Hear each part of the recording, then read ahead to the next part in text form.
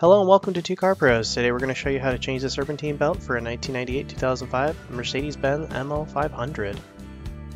The first thing we're going to do is relieve tension off the belt tensioner and then remove the Serpentine belt.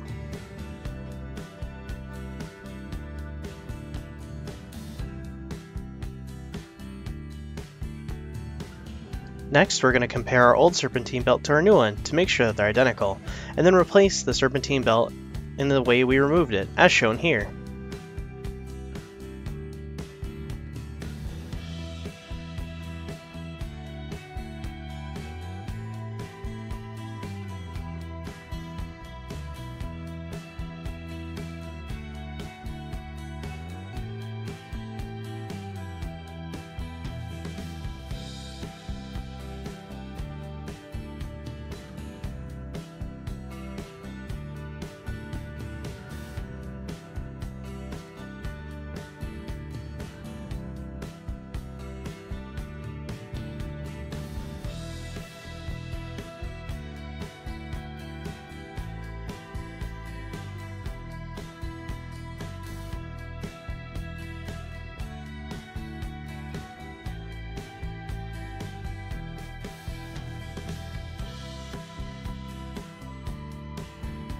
Thank you so much for watching. If you have any questions, please visit twocarpros.com.